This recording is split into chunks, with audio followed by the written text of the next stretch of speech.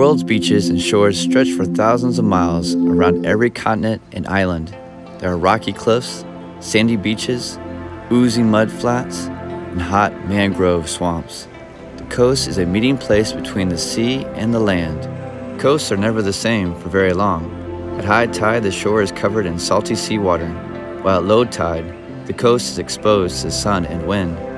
The constant battering of waves against the cliff wears away the rocks. Eventually, the cliff crumbles and rocks fall, creating a rocky beach. Over time, more and more rock ends up in the sea. Groins are special walls built on a beach to protect the coast from battering waves. The groins slow down the waves and trap the shingle, or sand, so it is not carried away. Soft rocks along a coast wear away faster than hard rocks, creating bays. The hard rocks form headlands. These headland rocks slowly wear away, first creating caves, then arches. A split is a narrow strip of land that is formed when the tide removes sand from one beach and drop it farther along the coast. When beaches are covered with rocks, they're called rocky shores. The rocks create a lot of hiding places for animals. When the tide goes out, water is trapped between the rocks. This creates tidal pools, cut off from the sea until the tide returns. Tidal pools are miniature worlds. They provide shelter for plenty of animals, such as starfish, snails, crabs, and barnacles. Some seaweeds also live in tidal pools. Seaweeds cling to the rocks surrounding the pools. Small animals such as crabs, snails, and fish hide among the seaweed. The Blenny, a small tidal pool fish, is also called the sea frog because it likes to sunbathe on the rocks. It jumps back into the water with a plop if it is disturbed. Life is tough on rocky shores. When the tide goes out, the animals that live on the rocks have special ways to survive out of water. The limpets have a dome-shaped shell that can survive the battering waves. Limpets feed on tiny algae that grows on the rocks. When the tide goes out, the limpets stick tight to the rocks so that they do not dry out. Mussels attach their shells to rocks. They have two shells that hinge together. When covered by water, mussels open their shells and feed. When the tide goes out, they shut their shells tightly together for protection.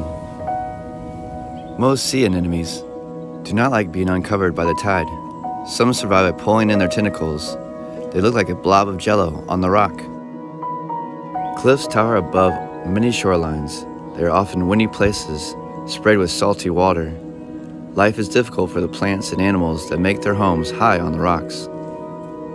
Cliffs are large lumps of rock that rise almost straight up from the shore, most around 330 feet tall. But in the Hawaiian Islands, some cliffs are 3,300 feet high. Cliff plants grow in the gaps between the rocks. They grow close to the ground to stay out of the wind. Cliffs are home to colonies of groups of seabirds such as gannets and kittiwakes. They like cliffs because predators such as fox and cats cannot reach them. They lay their eggs on narrow ledges of the cliff's steep edge. Puffins live together in large colonies on cliff tops. They make their nests in long burrows that they dig in the soil. Tiny grains of sand are made as waves batter rocks into smaller and smaller pieces. Tides carry the sand along the coast and wash it up on the shore to form sandy beaches.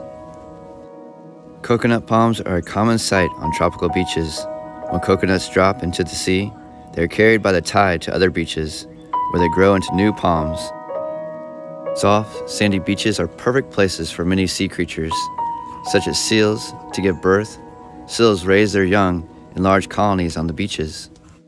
At first glance, little seems to live on a sandy beach, but many different animals, such as crabs and snails, are hidden in the sand. They come out of hiding when the tide comes in.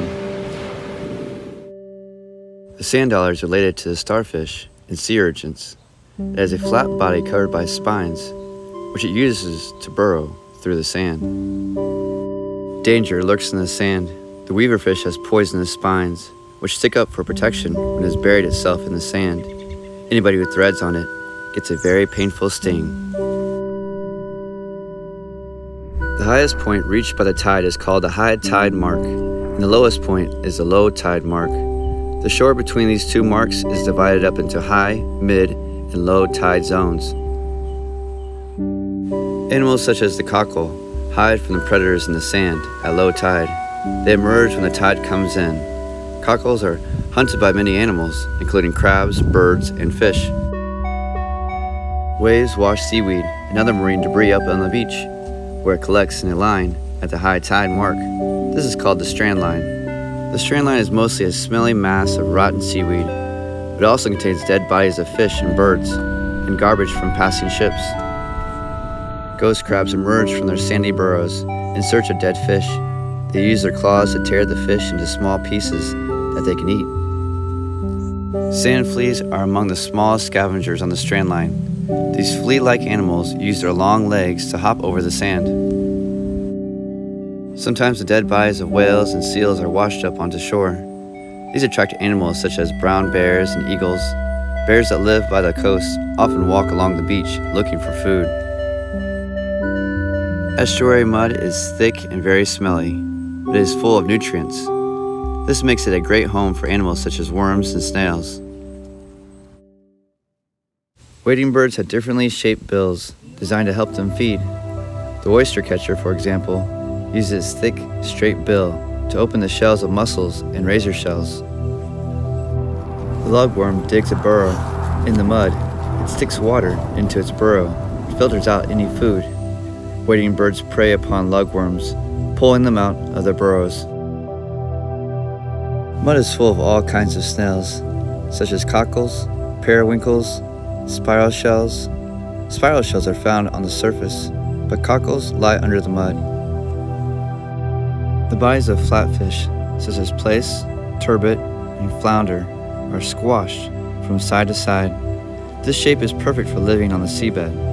If you look closely, you can see that both eyes are on top. Swamps and salt marshes lie close to the shoreline. When the tides are high enough, seawater often covers them, bringing in plenty of nutrients.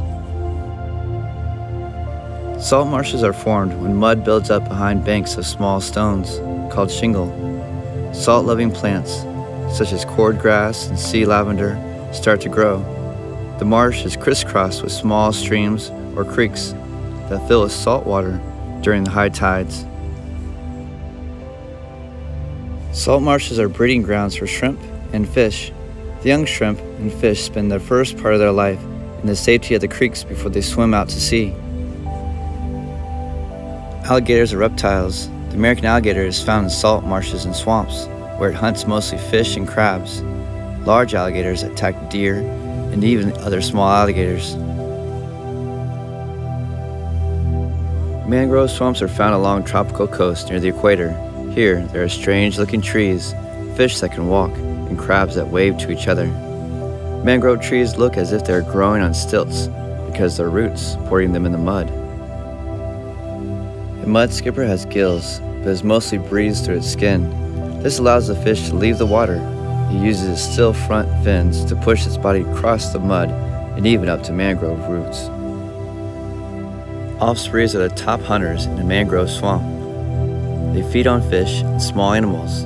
They build their nests out of the twigs, which they use for many years.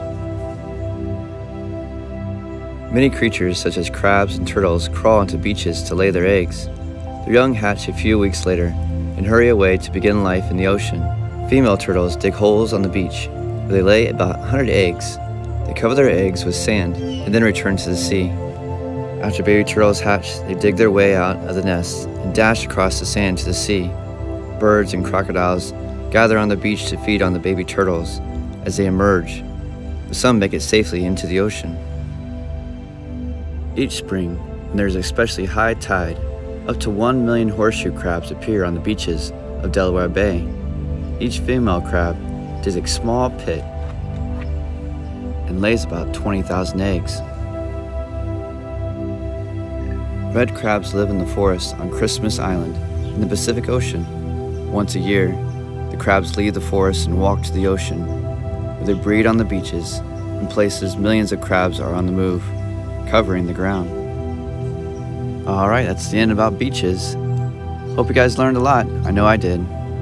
Next, we're going to learn about coastal life. See you next time. Bye.